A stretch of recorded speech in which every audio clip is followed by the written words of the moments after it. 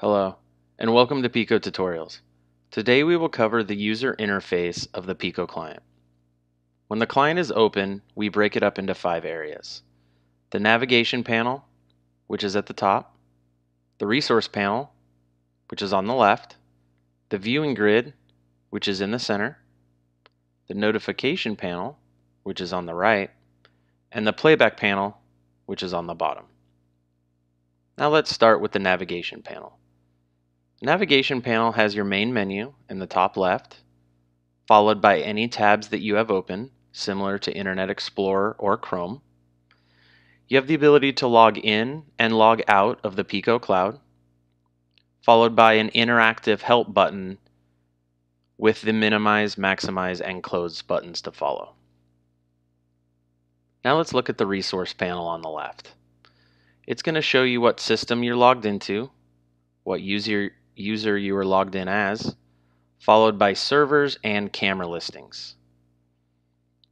Also on the resource panel, it shows any layouts you have, any video walls connected to your system, any web pages that you've added to Piko client, all of the users associated with this system, and any local files that you have saved to your local PC. In the center is the viewing grid. As you drag and drop and move cameras from the resource panel into the viewing grid, those cameras will begin showing up.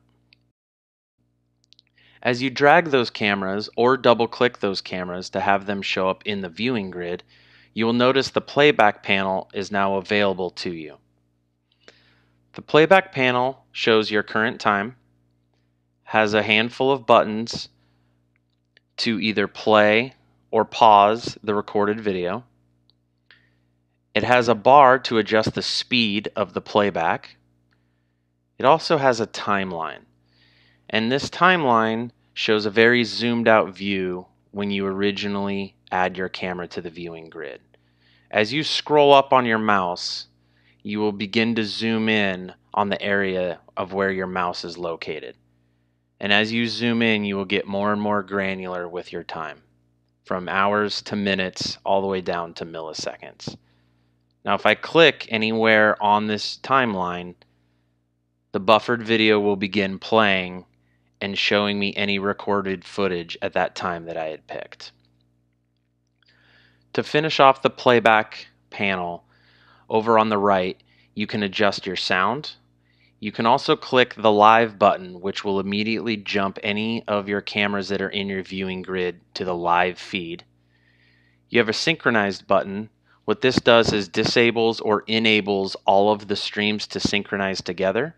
In the event you have multiple cameras in your viewing grid, this will either sync all of them up or keep some of them live and viewing recorded on only one of the cameras.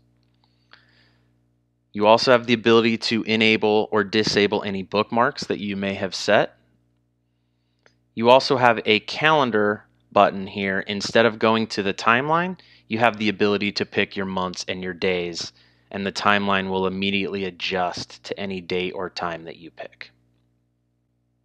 And finally, on the right-hand side, we have the notification panel.